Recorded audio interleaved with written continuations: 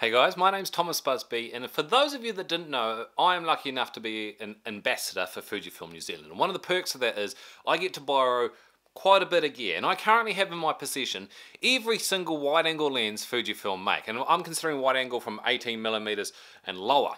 And one thing I've really wanted to find out for the longest time is which lens is the absolute best for astronomical Milky Way photography.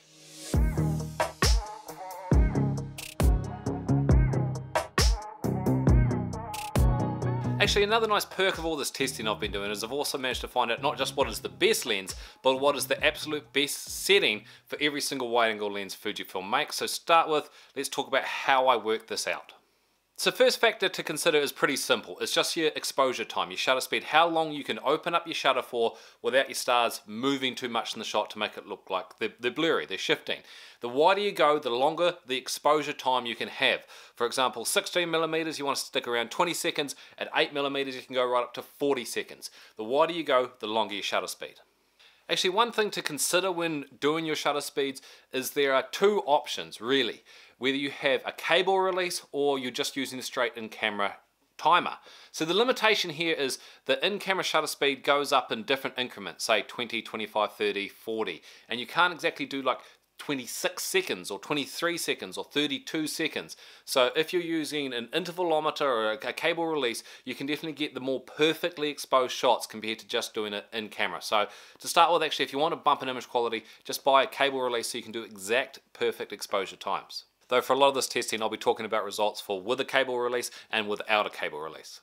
Now next up, there are three specs of a lens to consider for working out how good they are for astronomical photography. That is the aperture area, the aperture diameter, and the angular area of your lens. And now these might be some things you've probably never heard of to do with your lens, and I'm not going to go into too much detail about it. If you'd like to know more, check out the link in the description below for the website lonelyspec.com. It's where I learned everything about astronomical photography, and it's an awesome source of information. But to sum it all up, your aperture diameter, your aperture area, and your angular area of the lens all combine together to decide how much light your lens can let in from a certain part of space. Essentially, it's how bright and how much information your camera can absorb from a very dark sky. The reason this is important is the brighter you can have your shots, the less ISO you need to have in your shots for a higher quality photo. So if you get every single lens and work out those three factors for each of them and then times them all together, you will get a score to determine how good your lens is for astronomical photography. And well, as you can see on the screen here, the 16mm 1.4 is the best. But what this test doesn't account for is aberrations. Now you might have heard of chromatic aberrations, and sometimes people will say chromatic aberrations, but there's actually quite a few. I think there's like 4 or 5 different types of aberrations. The big ones you don't have to care about are actually chromatic aberrations. Removing color imperfections is very easy to do in editing, but a missed shape, like a blur or a stretchy line from your lens is harder, far, far harder. You're not going to do it in editing. So to remove these to the minimum amount and then work out what lens is best at what setting for astronomical photography, that's a whole different story. So I came up with a test, a very consistent test for working out lens flaws and aberrations. First of all, I needed a star, a very consistent, unmoving, perfect star every single time. The closest I had was actually the speaker here, and I don't know if you can see, it's got that little LED light on it. And that there was as small of a LED light I could get. Yes, while it looks white to us, it definitely changes color from red, green, and blue in photography, but what I managed to do with that was set it up very close to 10 meters away. The reason 10 meters away is important is that's very close to infinity and how each lens will change its focus to measure these aberrations. I then did quite a few different tests measuring different focus accuracy and different ISO levels just to make sure and see if any of those variable factors will affect the aberrations of the lens. Then for every single lens at every single aperture up to 5.6 and every single zoom range up to like that, well, normally up to about 16mm. If it had a zoom range, clearly I didn't have to do it with the prime lenses.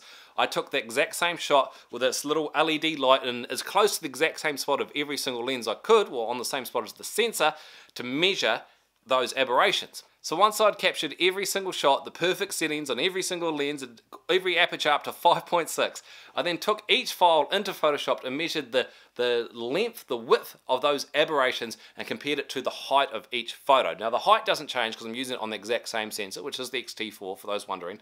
and you can work out a percentage of how big those aberrations are, because it doesn't matter what type of aberrations they are, but the bigger they are, the worse.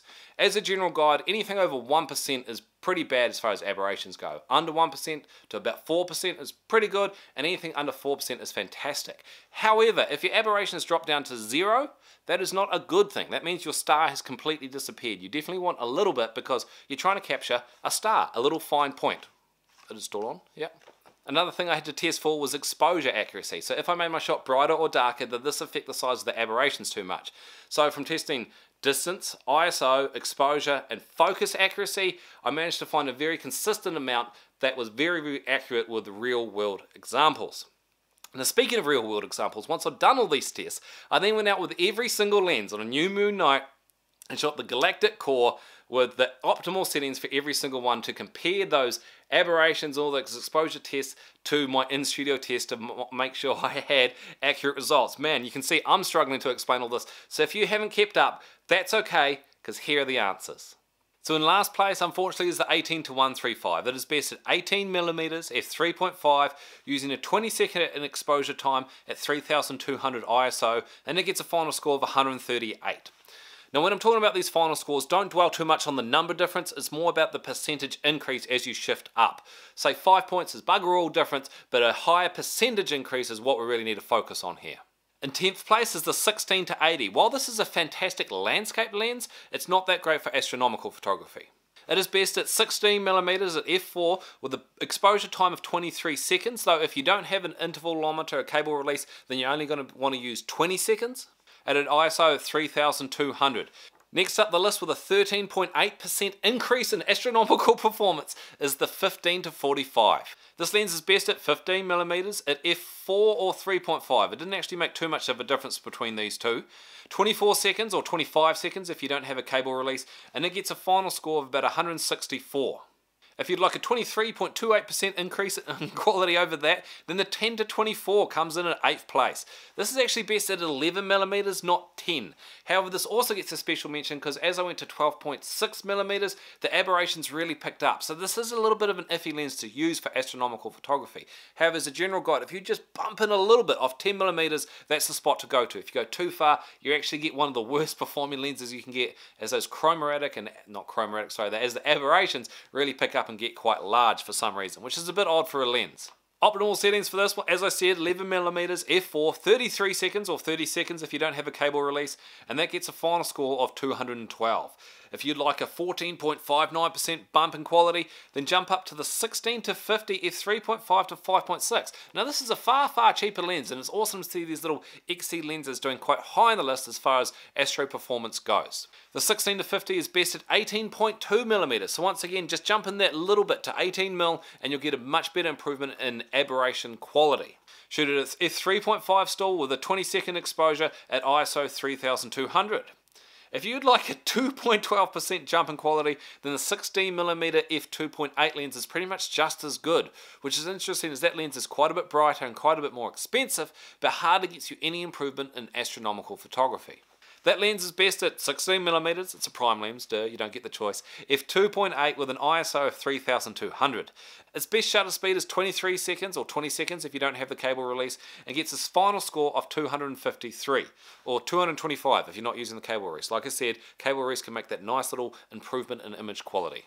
Jumping up 18.3% goes to the 18-55 f2.8 to f4. Now this is another kit lens. It's not an XC lens, it's still an XF lens, but it got a phenomenally great score for astronomical photography. A lot of you probably have this lens or you might have already sold it on. This lens is best at 18mm f2.8 with a 20-second exposure time at 3200 ISO and gets a final score of 310. Jumping up 24.42% in image quality is the 16-55 f2.8 lens. For how much more that lens costs, you'd hope it'd be quite a bit better. That lens is once again at best at the 18mm, so as aberrations drop down just as you zoom in that little bit. So get to 16, just go bump in a little bit to the 18mm and you'll get the best astronomical photography photo potential out of that lens as you can. So 18.2mm at f2.8 with a 20-second exposure time at 3200 ISO, and it gets a final score of 410.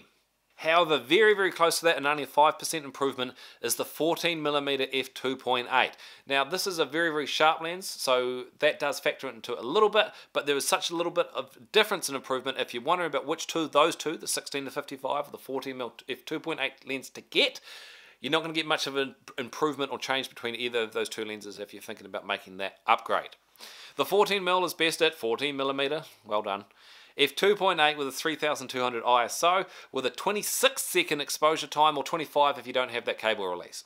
It gets a final score of 432 or 420 without the cable release, but jumping up from that with a 17.8% improvement is the 8-16. Now, as this lens is so expensive and so wide, you'd expect it to be phenomenal, and it is a really great lens.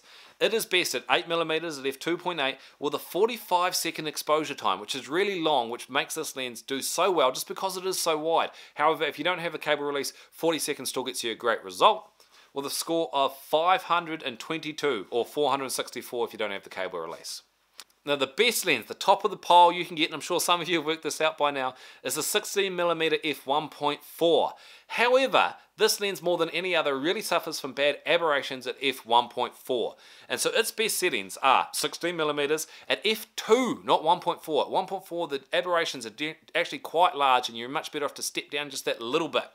With a 23-second exposure time, or 20 seconds without the cable release, at ISO 1600. Getting a massive increase, or a 31.21% increase over the 8-16, is a 759 or 675 if you don't have that cable release. That is easily the best option to get. However, from my personal experience, the 16 isn't quite wide enough for my taste. I definitely like the 10-24 or the 8-16. So an easy way to get around this is to do a panoramic and stitch them together, and that would be the absolute best way to get any form of astronomical photography with a Fujifilm lens. Though, I have to say, after doing all these tests, I found an interesting little hurdle, a little bit of a roadblock. I didn't notice a huge difference in image quality between all of them, which is surprising. After all of that, to still be happy with the worst lens was an interesting factor for me. But then I worked out the reason I was so happy with it is to remove as much noise as I wanted from those worst and best lenses. I had to do quite a heavy noise reduction in Lightroom. See, without that, Lightroom at those high noise reductions, where I was getting some splotchy red marks from noise, and I don't mean little ones, I mean bigger ones, and it was really disappointing to see Lightroom handle those files so poorly. And I was getting different results just as I jumped between the Develop Module to the Library Module and then to my Export, and then if I put it into Photoshop and then saved it, I was getting different results again from all my different saved JPEGs, which is really weird. So it means my next step to really improve that image quality from my astronomical photography is to find a better way to edit. If you'd like to see that video, feel free to hit subscribe. If all this was far too much, feel free to check out my website or my Instagram story, where I have a little cheat sheet so you can screenshot or save or download or share, whatever you'd like to do, so you can have it on your phone, so when you're out shooting with whatever lens you have that little guide there to use the optimal best settings for whatever lens you have for your Fujifilm system. If you would like to see more overall information like this, please subscribe. It would mean the world to me and help make me produce more content like this. If you have any questions or comments, let me know down in the comments below. But otherwise, until next time, I'll catch you next time.